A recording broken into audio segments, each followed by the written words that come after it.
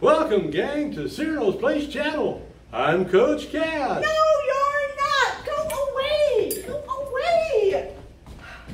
The hired help around here. Hi, I'm the real Coach Cass.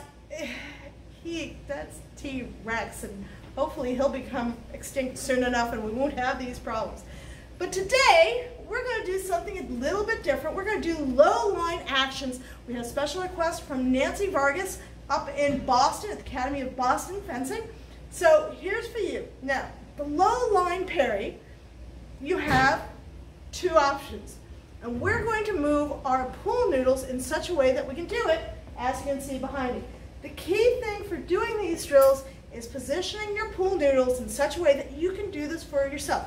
You might have to be a little creative. You might have to lift up the pool noodles or move them a little bit here or there.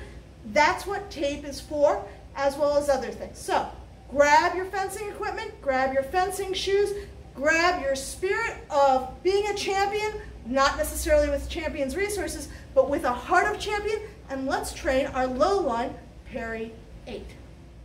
So I've got myself set up to practice my Parry 8. You'll notice I have two tubes today.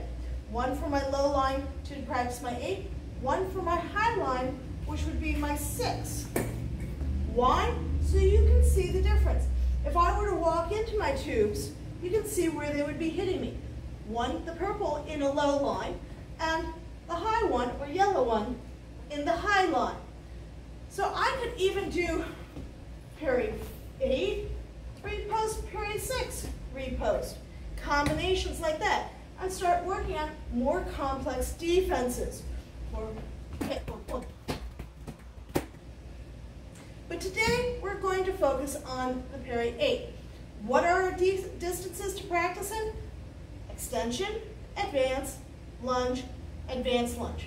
We're not going to do advanced lunge because typically, not always, typically, once you make a defensive action, you're not going to need an advanced lunge to hit somebody, because if you do, they're too far away. And we probably, not necessarily always, but we probably need to set something else up to land an offensive action. So right now, we're going to just do the 8s, but you can see where the 6 parry would need to be. I get my extension distance. How many repetitions should I make? 20 good repetitions is about right.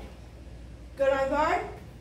1, 2, 3. Here's a view in slow motion as you see me take the blade and then hit.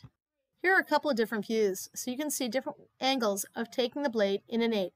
Key is to take your opponent's blade with yours, rotating your blade towards theirs, close it out, and then finish with that repost.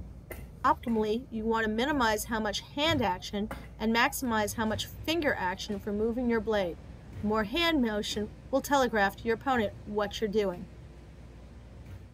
Once we've done extensions, we want to move back to do extension with an advance. Move the noodle as necessary and use your feet to help push in the point.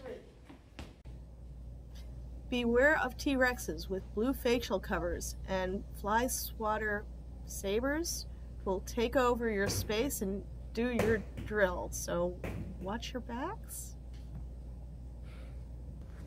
So back to that advanced extension.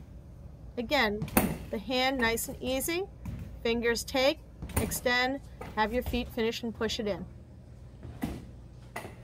For cleanliness of skill, make sure your point is aimed exactly where it wants to go before you start your feet. This will help train precision when you get on strip with your opponent. Here's yet another view to watch.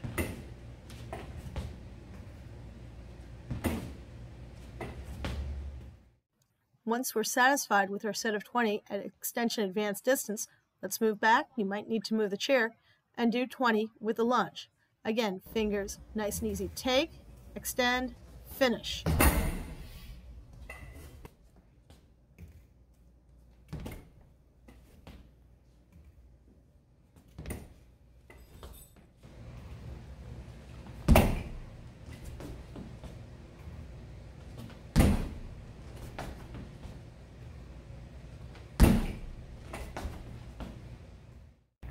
Okay, now that we've done the low line 8 parry, we've learned that we can protect ourselves from the shorter fencers.